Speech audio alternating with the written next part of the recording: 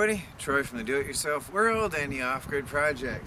I've got here the Rugcel crane and electric winch, which is making my life here on the homestead a simple push-button operation for loading logs onto my sawmill. I am loving this so much. I've got some logging tongs on here, and as you'll see in a minute, to load logs, all I have to do is press a button. Lower it, raise it, hit the lever, unlock it, and swing the log onto my mill, lower it back down,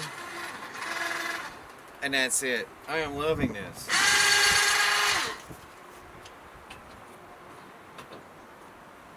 When I'm ready to saw, I lock it out of the way, hang the controls out of the way, and I'm ready to saw out the log. This is so awesome.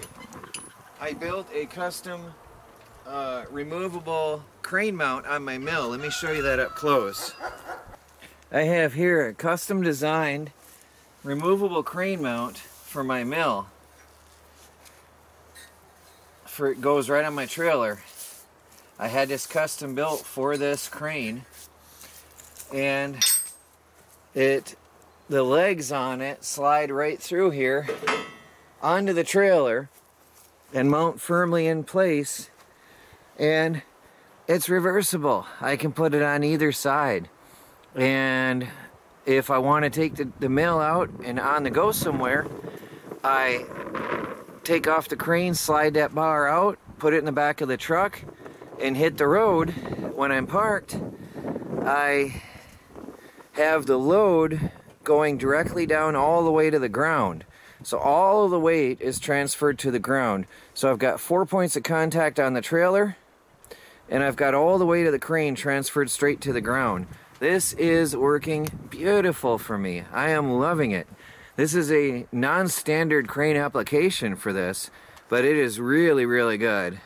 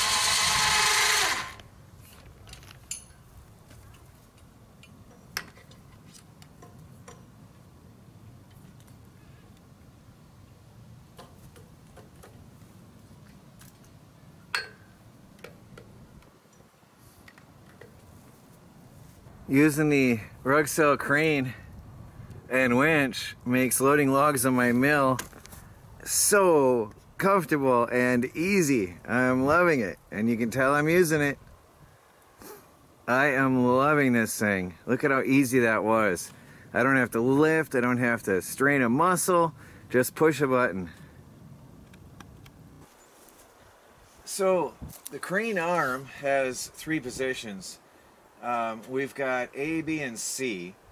In position A, though, there's also extensions of the arm, but basically we can go from 1,300 pounds maximum all the way down with the farthest extension down to 330 pounds.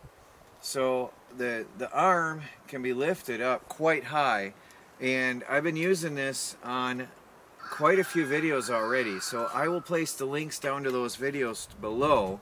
This video here will be relatively short because I've been using this quite heavily here in the homestead on my sawmill already.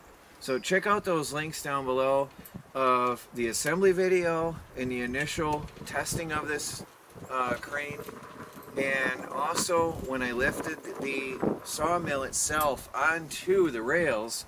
We used this to put its own self together, to put the sawmill together, which was great. And then I've been using it for lifting logs onto the mill with just the push of a button. I am really, really loving this and very pleased. So far it's taken everything I can throw at it, so I got no complaints at all. No complaints. The setup was incredibly easy. The instructions were fine. I absolutely have nothing bad to say about this. So check it out, guys. Again, a brief video, but you can check out all the links below to see the full assembly and me using this all along.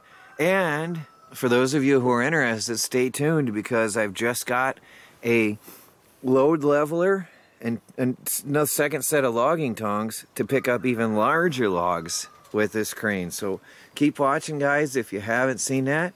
Or if you want to see that and you're interested, that will be coming in future videos. And I'm going to keep using it.